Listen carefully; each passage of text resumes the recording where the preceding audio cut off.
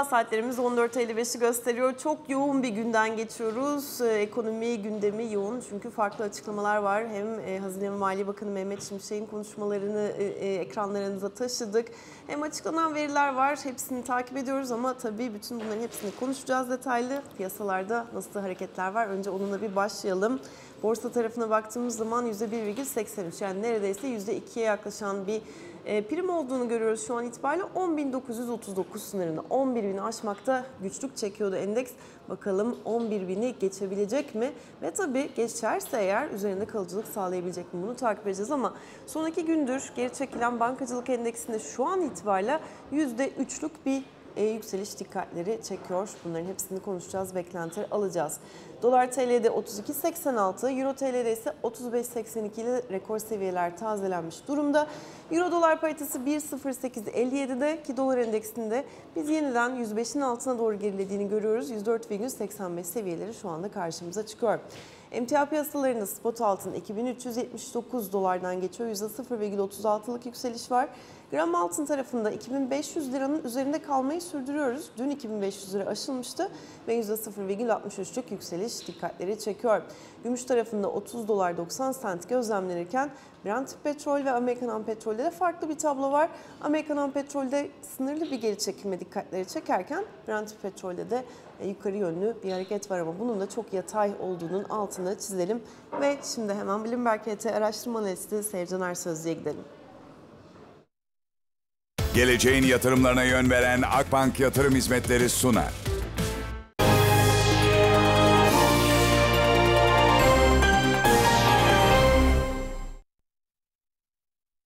Sevcan hoş geldin yayınımızda. Şimdi bugün normalden farklı bir şey yapacağız. Seninle hep yurt dışını konuşuyoruz ama bugün içeriye bakacağız. Borsa İstanbul tarafında bankacılıkta bir pozitif ayrışma olduğunu görmek mümkün oluyor. %3'e yükselmiş durumda.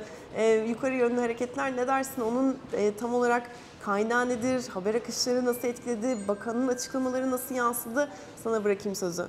Borsa İstanbul bugünkü yakıtını Mehmet Şimşek'in sunumundan ve aslında Merkez Bankası Başkanı Karahan'ın sunumundan aldı. Baktığımız zaman da Şimşek'in açıklamalarında en büyük vurgu dezenflasyona geldi ve Temmuz ayında enflasyonun %60 seviyesine kadar inebileceğini öngördü.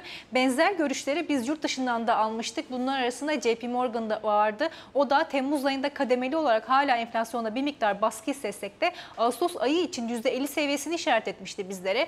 Bunların etkisiyle beraber hatta bugünün beklentisiyle beraber Borsa İstanbul sabah saatinden itibaren alıcılı bir fiyatlama içerisindeydi. Bankacılık endeksindeki getiri ise %3 seviyesine yükseldi. Aslında sunumlara baktığımız zaman da son bir yıllık performansın, son bir yıllık Türkiye'deki normalleşme eğiliminin bizim için hem sonucu hem de bundan sonraki süreci takip edeceğimiz ipuçları yer alıyor. Ben de hem sunumları dinlerken, konuşmayı takip ederken ve sunumları incelerken bir grafik oluşturdum. Grafikte ise ülkenin risk primine, Türkiye'nin 5 yıllık kredi risk primine ve dolar TL'nin bir aylık zımni volatilitesine yer verdim.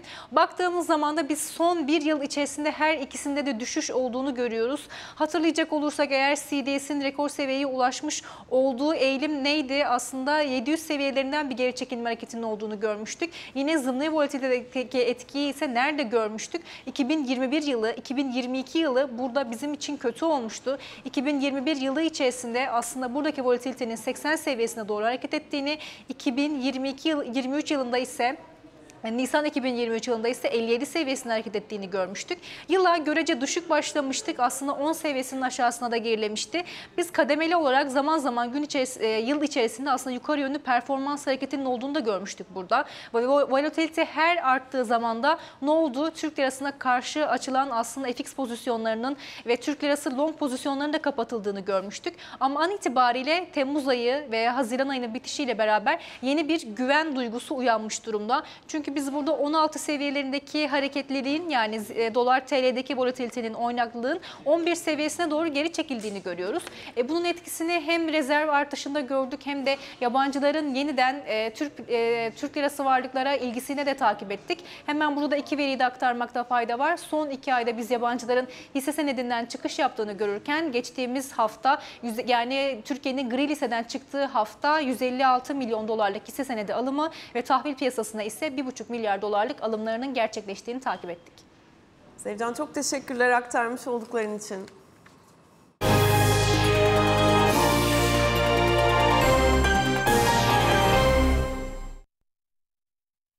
geleceğin yatırımlarına yön veren Akbank Yatırım Hizmetleri sundu. Evet, şimdi Gedik Yatırım Danışmanlığı Müdür Yardımcısı Onurcan Bal bizimle beraber. Onurcan, hoş geldin yayınımıza.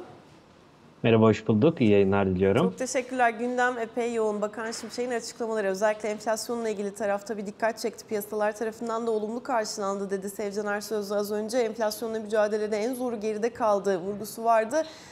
Program çalışıyor, başaracağız dedi. Bir taraftan da tabii her perşembe takip ettiğimiz haftalık banka ve para istatistiklerini aldık.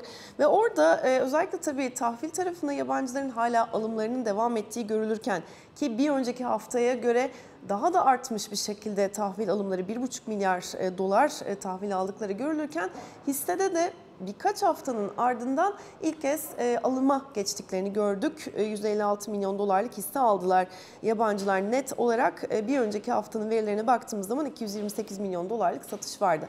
Bütün bunları alt alta koyduğunuz zaman acaba piyasaya yansıması nasıl oluyor? Bu iyimserliğin biz hafta sonuna kadar, ki aslında yarın kaldı bir tek, ama devam etmesini bekler miyiz? Ne dersin? Tabii. Şimdi öncelikle tabii ki Merkez Bankası Başkanı Sayın Fatih Karahan'ın açıklamaları oldu. Hazine ve Maliye Bakanı Sayın Mehmet Şimşek'in de bu taraftaki ana vurgunun enflasyonun mücadelede kararlılık olduğunu söyleyebiliriz.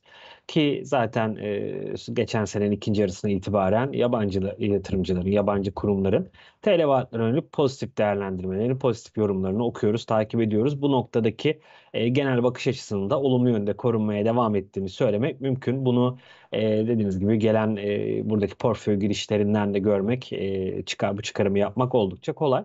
Ama tabii hisse tarafında özellikle geçtiğimiz 1,5 aylık dönemde biraz daha ciddi satışlar vardı. Bu bir miktar yabancının bu yıl için, yılın ilk yarısında en azından hisse tarafına olan ilgisinin zayıf seyrettiğini işaret etti. Ama şunun altını çizmek isterim. O geçtiğimiz haftalarda gördüğümüz hisse tarafındaki satışlar yabancıların bozulan bir algısından kaynaklı değil. Özellikle Nisan ayı ve Mayıs ayının ilk yarısında dolar bazlı ciddi getiriler elde etmiş olmalarının devamında atmış oldukları kâr realizasyon adımları. Çünkü %25'leri bulan dolar bazlı 2 ayda getiri sağladılar ve hani Amerika'da bir yatırımcının, Avrupalı bir yatırımcının %2-3 enflasyonla olduğu bir ortamda, ülkesinde 2 ayda %25'lik, %30'luk getiriler, ciddi getiriler.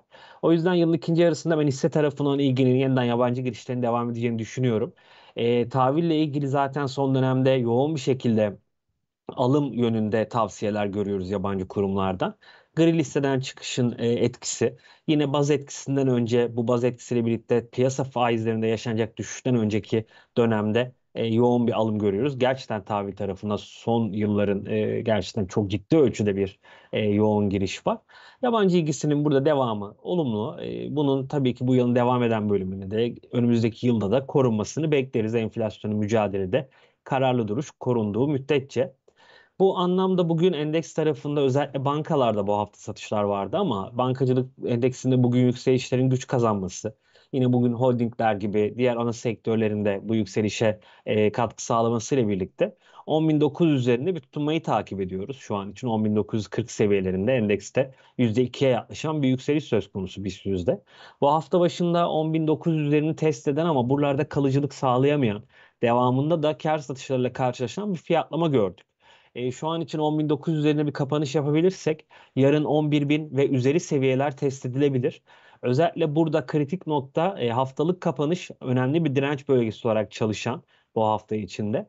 11.000 bölgesi üzerinde bir kapanış gerçekleştirebilecek miyiz, gerçekleştiremeyecek miyiz? Eğer haftalık kapanışı biz 11.000 üzerinde yapabilirsek önümüzdeki hafta Moody's yönelik beklentilerle de Moody's değerlendirmesi yönelik beklentilerle de 11.300-11.500 bölgesine doğru fiyatlamalar söz konusu olabilir diye düşünüyorum.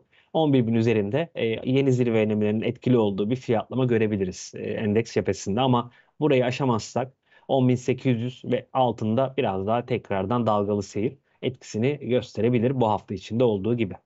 Evet, yani orada 11.000'i aşıp burada kalıcılık sağlayıp sağlamaması önemli olacak diyorsun. Yeni alımları tetikleyebilecek bir bölge 11.000 sonrasında gelebilecek hareketler ve Moody's beklentisi var tabii ki. Orada hani biz yeni hikaye yaratmaya çalışıyor muyuz acaba? Yoksa zaten hani mevcut hikaye yılın ilk 6 ayında konuştuğumuz çoğunlukla Türkiye'nin hani bu dönüşüm süreci, daha fazla yabancı yatırımcının gelmesi, doğrudan yatırımların bile başlamış olması, bu hafta gelen verilerle bunların hepsi birbiriyle birbirini destekleyen ve üst üste giden ve dolayısıyla yatırımcıları borsayı destekleyebilecek gelişmeler olarak önümüzde kalmaya devam ediyor mu? Ya tabii piyasada her zaman için bir hikaye olması gerekiyor.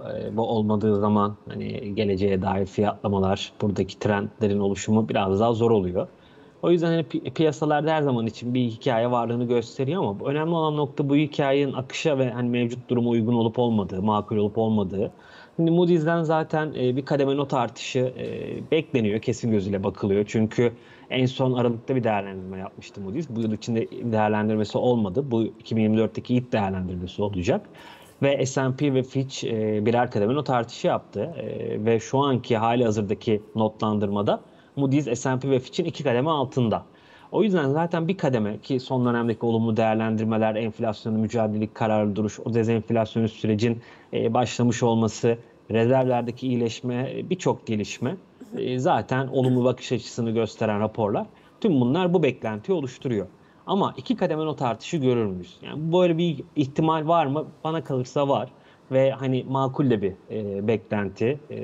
Çok belki kuvvetli bir şekilde ön plana çıkmasa da olabilecek bir durum. Çünkü Fitch'in, S&P'nin ilk kademe altında olan bir Moody's var.